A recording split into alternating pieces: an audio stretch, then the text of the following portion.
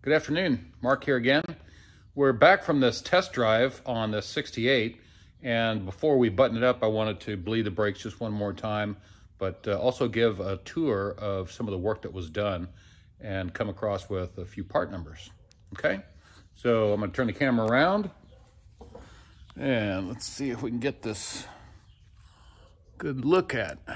All right, so we replaced the master cylinder and all the brake lines. We like the way this turned out, those little tubes. I could have probably spun them the other way, but we'll do that another time. Also on this proportioning valve, we did bend this bracket back. It was normally out like this, so we heated up that bracket and we bent it back. Then you got your residual pressure valves, and we also ran these over here and put a little bit of insulating material on these brake lines because they do come a little bit close to the heater hoses.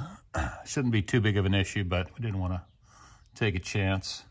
So the one thing that we did add that Mike doesn't know about yet is this power booster. And I think he's suspecting something because he saw me working on the engine and I was holding up a little fitting on one of those time-lapse videos. I'm kind of surprised he was able to see that. He freeze-framed it and asked me what it was, but I just basically shined him on because that's a surprise.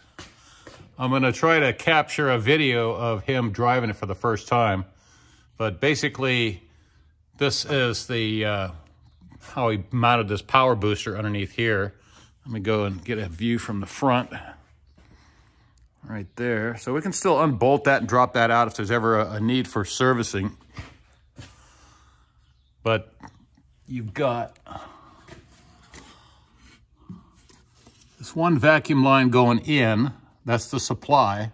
And then this is the vent. So this is just a hose that goes up, and I've got a small filter on the end of that. I just want to be able to have fresh air, something that's not close to the bottom of the car here, the dust and the rest of that stuff. So basically vacuum in, and this is the pressure relief. Hydraulic line in from the master cylinder, hydraulic line out, and that's the one that goes out and splits to left front, right front. So with this power booster, we're only providing a power assist to the front disc brakes. And we did replace, like we said, all these brake lines. And of course, new caliper, rotor, reuse the hubs, put in new studs, a little longer studs, and new brake line, rubber flexible brake lines. Still have to restrain that. It'd be nice to have that a little bit farther away. We're trying a different routing. Normally we'd go around the shock, but this seems to be okay. Took the opportunity to paint all these parts.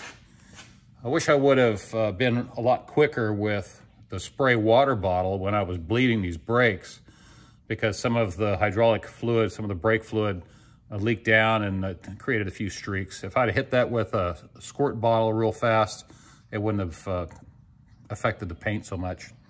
We did do kingpins, or we had them done by Hewitt Alignment, and then we took the opportunity to paint that front axle and the rest of the stuff. Didn't do the springs, but we did the new U-bolts and nuts, and took an opportunity to paint some of these offset to kind of set it off a little bit.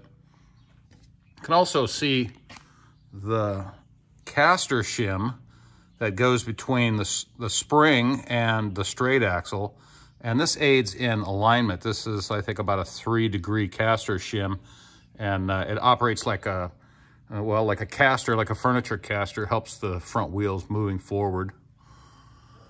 Let's see, what else did we do here? Oh, we put some of these transmission shift rod U bushings in here. They're pretty easy to install. You just lift this up and then pop those in there. That helps a little bit. It doesn't take away all the play. of these long shift rods going back, but it does help. So that is pretty much it. We're going to probably do some other work on this van, but we wanted to make sure that this whole front end was taken care of. So I'm going to cut the video and then come back, and I'm going to show you some of the parts that that we used, along with a few part numbers. So stay tuned. Thanks for watching.